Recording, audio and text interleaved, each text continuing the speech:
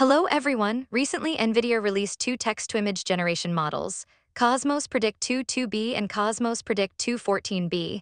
In this video, we are going to learn how to run both models using ComfyUI. Before we begin, make sure you have updated your ComfyUI, so let's get started. The links I'm using here are in the description, so you don't need to type them manually. First, let's see from where we can download the Cosmos Predict2 text-to-image models. Let's open this link in our browser.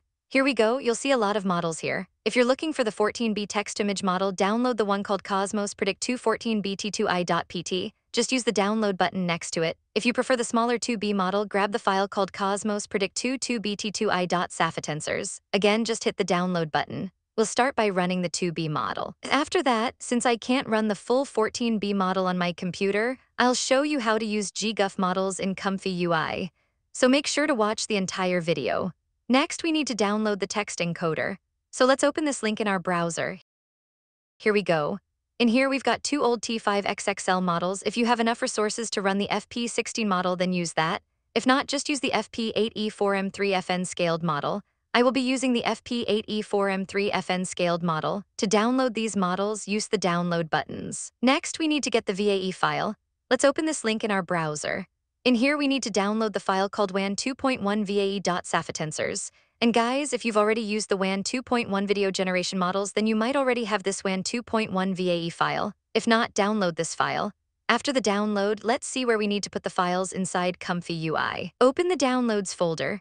First, let's select the file called Cosmos Predict2 2B-T2I.safatensors. Cut that file. Now open the ComfyUI portable folder, then go into the ComfyUI folder again. Next, find the folder called Models and open it. Inside that, find the Diffusion Models folder and open that as well. Finally, paste the file here. Go back to the Downloads folder, then select the text encoder, which is old T5XXL FP8. Cut the file. Again, go to the ComfyUI portable folder, then open the ComfyUI folder. Find the Models folder, and inside that, find the folder called Text Encoders. Open that folder and paste the file there. Then go back to the Downloads folder. Select the VAE file called WAN 2.1 VAE.safatensors. Cut the file and again open the ComfyUI portable folder. Then go into the ComfyUI folder again, open the Models folder. Next, find the VAE folder, open it and paste the file. Then launch ComfyUI. So in my case, I've already done that. Let's move on to ComfyUI. To refresh it, just press R on the keyboard. After that, let's start building the workflow for running the text-to-image models. First, let's add a node for loading the text-to-image model. Double-click on your left mouse button and search for Load Diffusion Model. Click on that. In the Unet name field, select the Cosmos Predict2 2B model. And if you are using the 14B model, then select that one. Next, add a node called Load Clip. Double-click and search for Load Clip, then click on it.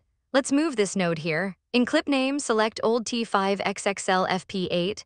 If you're using FP16, then select FP16. After that, change the type from Stable Diffusion to Cosmos. Next, let's add a node for loading VAE. Double-click and search for Load VAE, then click on it. Let's move this new node here. In VAE name, select WAN 2.1 VAE.safatensors. Next, we're going to add our positive and negative prompts. Double-click and search for Clip Text Encode Prompt. Actually, you don't need to search, just click directly on Clip Text Encode Prompt. Now let's rename this node to Positive Prompt. Then clone the node by right-clicking on it and selecting Clone. After that, rename this new node to Negative Prompt. Next, we're going to add a K-sampler node. Double-click and search for K-sampler, then click on it.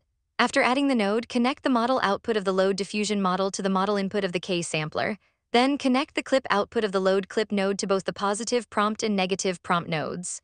Next, connect the conditioning output of the positive prompt to the positive input of the K-sampler. Then connect the conditioning output of the negative prompt to the negative input of the K-sampler. Then double-click and search for empty SD3 latent image. Click on it. In this node, we can set the resolution of our output images. Right now, I will be using 1024 for both width and height. Let's connect the latent output to the latent image input of K-sampler. After that, let's make some changes to the K-sampler node. I'll set the steps to 40. The CFG value will be 4.0 and the sampler name will be Euler. For the scheduler, I will be using Keras. Next, let's add a VAE decode node. Then, connect the VAE output of the Load VAE node to the VAE input of the VAE decode node.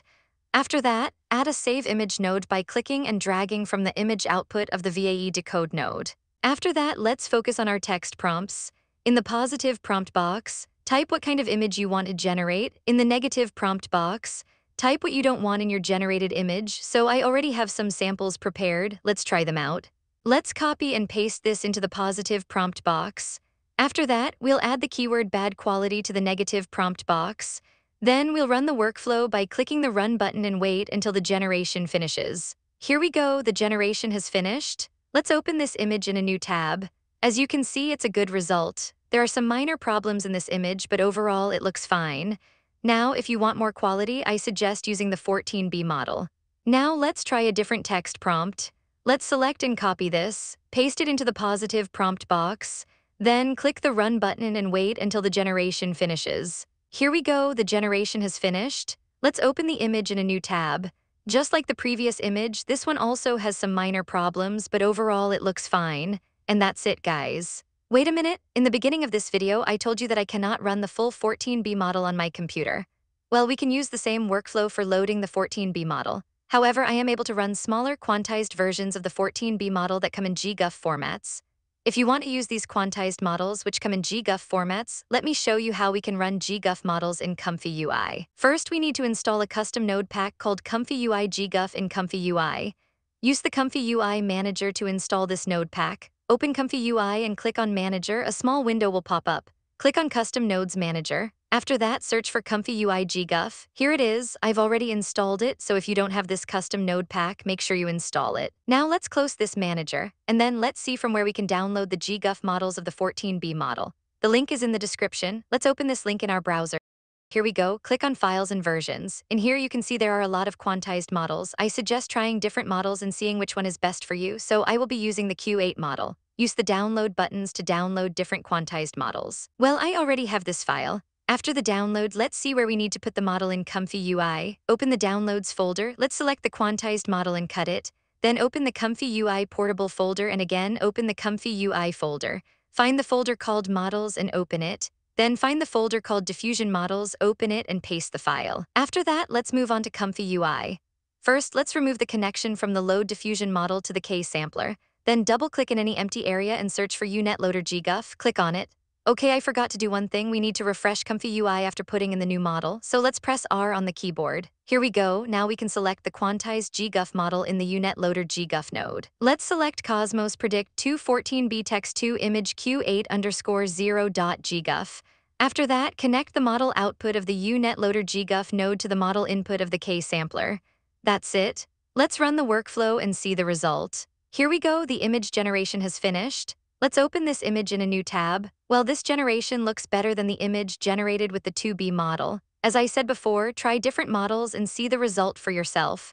Moving on, we can also do simple image-to-image generation with these models.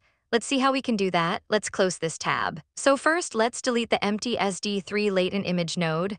Then double-click and search for load image. Click on it. Next, let's select an image. I'm going to use this Fox image. After that, double-click and search for VAE encode. Click on it. Then connect the image output of the load image node to the pixels input of VAE encode. Next, connect the VAE output of load VAE to the VAE input of VAE encode.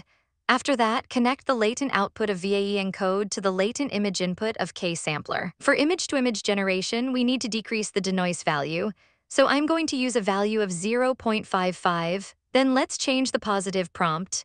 Let's type, a fox sitting on a rock, realistic, cinematic 4K quality. Right now, for image-to-image generation, I'm going to use the 2B model. It will be faster than the 14B model. Let's break one connection. Then, connect the model output of the load diffusion model to the model input of the K-sampler. After that, let's run the workflow by clicking the Run button. Here we go, the image generation has finished. Let's open it in a new tab. Comparing it with the original image, this looks more real, I think. Now we can try different denoise values to see how the image generation will look. Here we go, the generation has finished. Let's open this image in a new tab. It looks really cool. Anyway, guys, that's it. All I have to say is to try different models, try different prompts, and let me know about your results in the comment section. Thanks for watching. Don't forget to like, share, and subscribe. And before you go, I want to show you one more thing. After I finished editing this video, ComfyUI just updated their Hugging Face repo. So in the updated repo, the 14B model will be available as Saphatensors. Don't feel confused after seeing the Saphatensors file. It's just the same full 14B model.